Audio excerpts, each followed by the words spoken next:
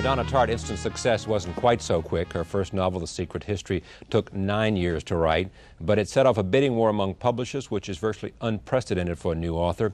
An instant bestseller, The Secret History, is winning praise for combining a savvy literate style with an edge-of-the-seat plot, and we are pleased to have her here with us. Welcome. Thank you. How'd you do it?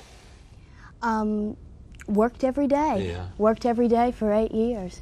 You've always wanted to write, and for a long time? For a long time, ever since I was a little girl, I always loved to read books, and I thought, what a wonderful thing if I could just read books all day. But writing is even more wonderful because it's a deeper level of involvement. You know, when you're reading a book, you're very caught up in it. But yes, writing a book is one step beyond. It's one. Yeah. It's a depth lower. It's Was wonderful. the first love fiction or poetry, prose or poetry? Well, when I was a little girl, my first love, storytelling. Yeah. I mean, you're a Southerner, you know this. Southerners Sure. love to tell stories, love to listen to stories. I mean, and then when I was in high school, when I was a bit older, it was poetry. All my favorite writers were poets. But Did you dream of being a poet? Oh yeah, and still do. Yes. In vain. Show me a successful novelist, and I'll show you a wannabe poet. Well, it's true. I mean, in order to be a good poet, you have to have an ear for language so fine that to a novelist it's really almost diseased. I mean, and I just can't help it. I mean, I have just a real narrative sense. Things present themselves to me as stories. I see, if I try to write a poem, if I try to concentrate upon images too heavily, a narrative will just always impose itself. Yeah. So. You had written short stories before this, hadn't you? Mm-hmm. Yeah. Mm-hmm. And had them published or not? I'd had some of them published. The first things I ever had published were poems. Yeah. When actually I was quite young, when I was 13 or 14, I had my first poems published. Yeah. But I've written some short fiction and probably will continue to do so. But it's not my favorite form. I love novels because you know, in a short story you're only getting a glimpse of something. You're only getting a tiny little fragment of the world. You started out at Ole Miss. Right. Yeah. Why'd you transfer to Bennington? Actually, on the advice of my friend Willie Morris, when I was a freshman at Ole Miss, I was in a graduate level writing class. I was taught by Barry Hannah. I had gotten in, and yeah, he said he convinced the others that you were a genius. Barry can convince anybody of anything. That's why we're letting Barry's this a great 18-year-old talker. in. Barry and Willie are both great talkers. They could, you know, they could. So you got in this writing read. course, and then Willie and Barry said. Well, they said that and they were quite right. I mean, that I should go someplace else and see what other people were doing. I mean, you know, schools in the Northeast then were very sort of cutting edge, and the thing was minimalism, which I had never heard of. I mean, everybody was Raymond Carver and Beatty, you know, writers I had never heard of it at all. And, you know, I was, you know, the books I grew up reading were Dickens, were Mark Twain. I mean, I was just, I'd never seen a copy of The New Yorker, I don't think, until I was 19 years old. How about Faulkner and Eudora Welty and people like that? I love Eudora Welty, and I like Faulkner, but Faulkner's, I have to, I mean, in a certain sense, one has to read for pleasure, and Faulkner's a genius, and one loves to go through his books and see how they're constructed, and they're amazing concoctions, but just in terms of reading for pleasure, if I were sick in bed in the hospital, I would not ask my mother to bring me a copy of William Faulkner. Then what would you ask your mother that you've read recently, if you were sick and just wanted to read for pleasure? Oh, what have I read recently that's so good? I mean, it's terrible to ask me these questions because I just read the same books over and over again. You do? Yeah. You know, if you look back at construction, you look back at character development, you look back at all those things? I love a book more because the first time you're reading a book, you have, I mean, you're discovering along with the writer. Do you know? I mean, it's sort of an inductive process, and you don't know quite where he's taking you, and it's very wonderful you can understand the process better as a young writer. The way a young writer looks at a book, it's the way a young architect looks at a building, and you can see better how things are constructed and how they're put together the second time around. Speaking of construction, tell me about the beginning of this. When did the idea for this begin? I mean, when was the moment that sort of you said, what? If you had to find the very first, if this was a journey of 1,000 miles and you had to have the first step, what was it? The very first step, in a way, was deciding to reveal the murderer on the first page. No, I'm taking it even back further. In terms of the idea to write this thing, I mean, was it to reveal the murder on the first page? You wanted to write a murder mystery in which you wanted to reveal the name of the victim on the first page?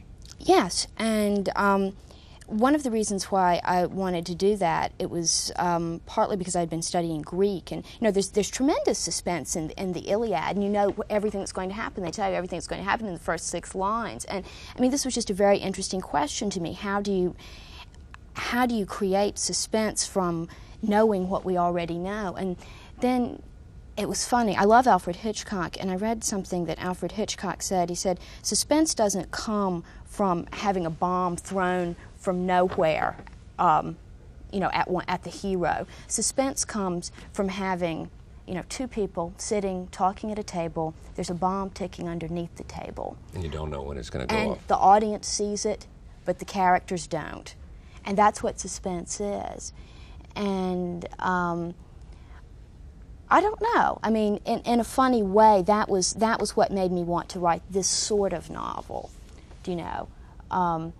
Which is a suspense novel, but at the same time, I think that, I mean, I'm very interested in craft. I'm very interested in aesthetics, and it seems to me that a book can be suspenseful, can be very well constructed and very tricky in terms of plot, lots of legerdemain and mirrors and smoke being thrown up and surprises, but also be a well-constructed thing, also be aesthetically pleasing and pleasing in terms of style from sentence to sentence. Why a murder mystery?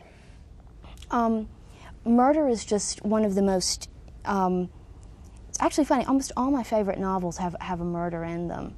Do you know? I mean, and very unlikely novels like Huckleberry Finn, you know. They're, or, you know, Oliver Twist, you know, you don't think about that, but it's just one of those, maybe when I'm 40, maybe when I've lived a little longer in the world, I'll be able to write a book about love. As of now, I don't know enough about that yet, but you know, those are the 2 great themes, love and death. And where did you start after you decided that how you wanted to start the thing? Did you, how much of it worked itself out as you began to write, versus how much of it did you see all the way to the conclusion, and then the challenge was the skill of writing? Well, I thought at the first I saw it all the way to the conclusion, which was actually not at all true. I started from an outline, but it was basically just to sort of comfort myself, going on a cross-country journey and having a map, you know. And of course, along the way, you have to take all kinds of unexpected detours. One comes to some very crucial point that one's been leading to for 100 pages, and then the characters would just have developed to such a point that you would realize that logically they wouldn't do that. I mean, the characters grew along with the book too. The characters sort of became alive. And so what you might have imagined for them would turn out to be consistent with what they would do. Exactly. As they would take on a character, you'd realize what you thought they might do would not be something that would be appropriate for them to do because it would be out of character. It's exactly the same process as getting to know people, as getting to know friends. At first you think you've got them figured out, you know, and then, but people always surprise you, you know. People always do. How much influence from your peers? I mean, this book is dedicated for Bret Easton Ellis, whose generosity will never cease to warm my heart, and for Paul Edward and others. How much did they influence you?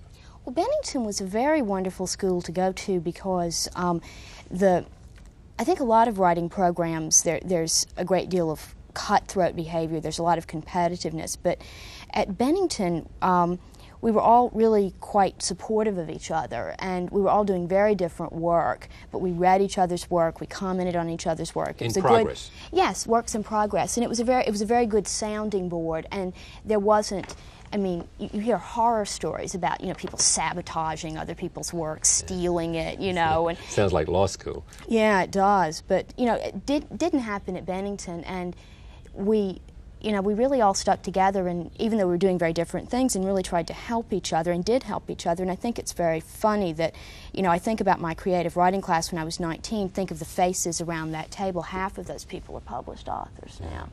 You know. How much to the talent you have now comes from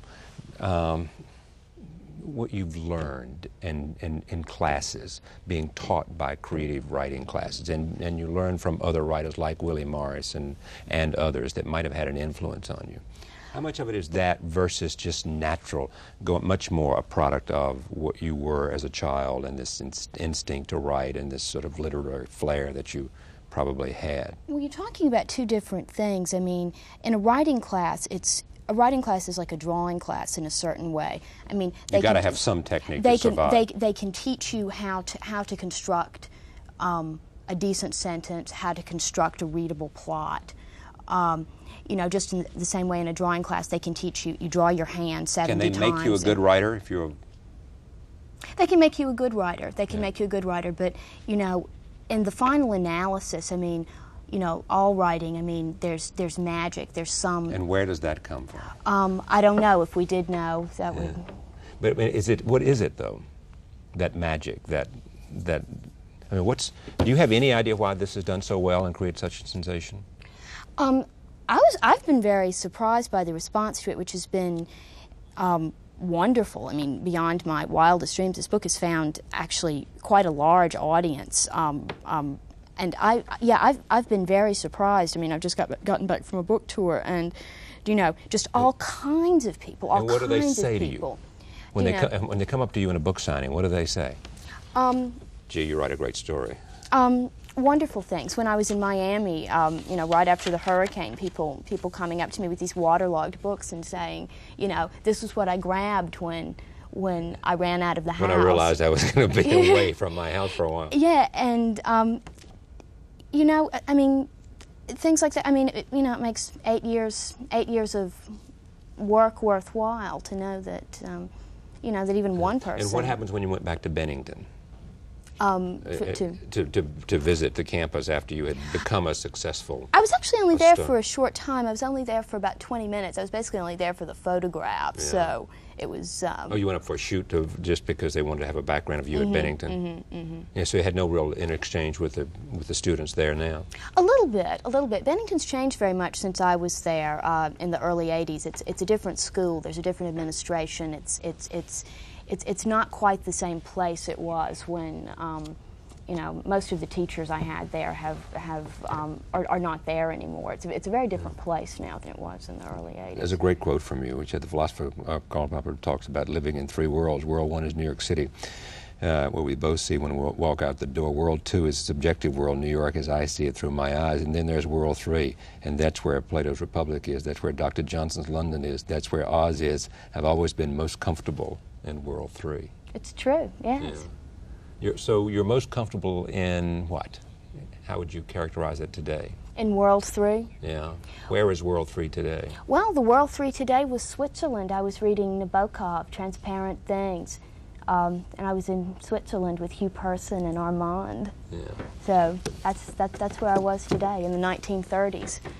John Grisham, who's been here, who has a genius for writing bestsellers, has got 2 or 3 on the bestseller list now in paperback and hardback, says, "What a debut, a beautifully written story, well told, funny, sad, scary, and impossible to leave alone until finished.